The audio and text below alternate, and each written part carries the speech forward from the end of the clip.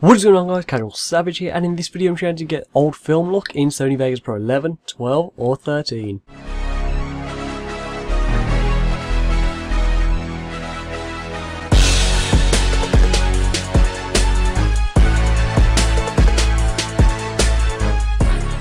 So if you'd like to request a tutorial on Sony Vegas Pro 11, 12 or 13, then be sure to leave it in the comments below.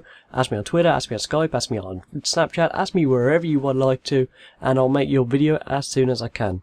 Now first of all I want to say I'm sorry if I am quiet. I'm recording this at 2:40 AM, so yeah, might be a little bit quiet, but anyway, let's get into it. I've got a clip here from GTA, and it is on next gen, so it's from Xbox One.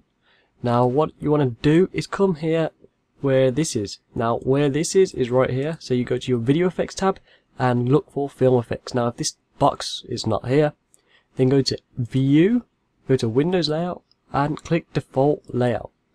And now as you can see, if we drag this across, we have video effects, and this is where it will be.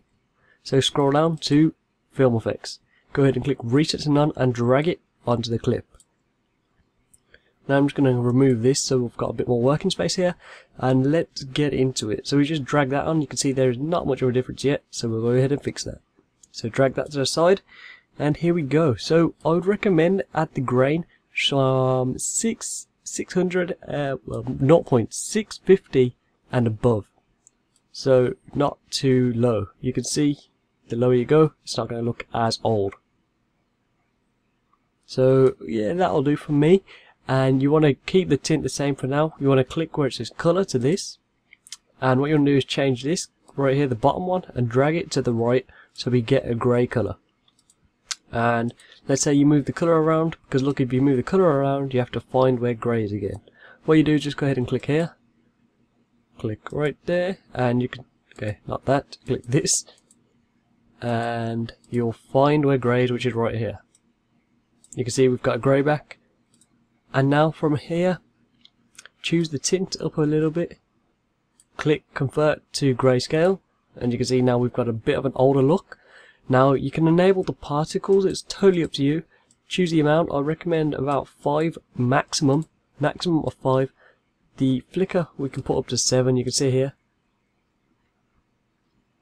And we can also add, I wouldn't add the hair, I wouldn't add the, actually we can add the jitter too.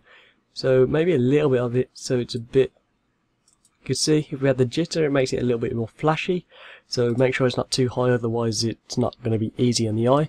And finally go ahead and add some scratches. Now I'll recommend about 5 for this as well.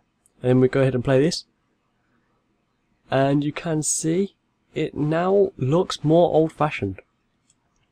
Now if you find it's not the best for you, you can see from here I think my grain is too high. Well, actually not the grain, I think the tint is too high. So if we go ahead and play it back now, yeah, that looks better to me. It looks more easy to see, it looks more old-fashioned. And again, this is GTA 5 on next gen. And there you go.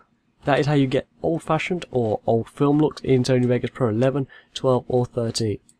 So yeah, that is it for this video. Thank you so much for watching. I really hope you have enjoyed it, and I really hope it has helped you. And as I said earlier, if you'd like to request a tutorial, then be sure to leave it in the comments below. Ask me on Skype, ask me on Twitter, ask me on Snapchat, ask me anywhere, and I'll make the video as soon as I can. So yeah, be sure to follow me on Twitter and on my Facebook page. I post gaming news and technology news daily. Also be sure to check out my gaming channel where I post daily. Check out my FIFA channel where I post daily. And finally, be sure to add me on Snapchat where I just show you what I do throughout my day. So yeah, it's been CasualSavage here. Thank you so much for watching. Please subscribe, rate, and peace.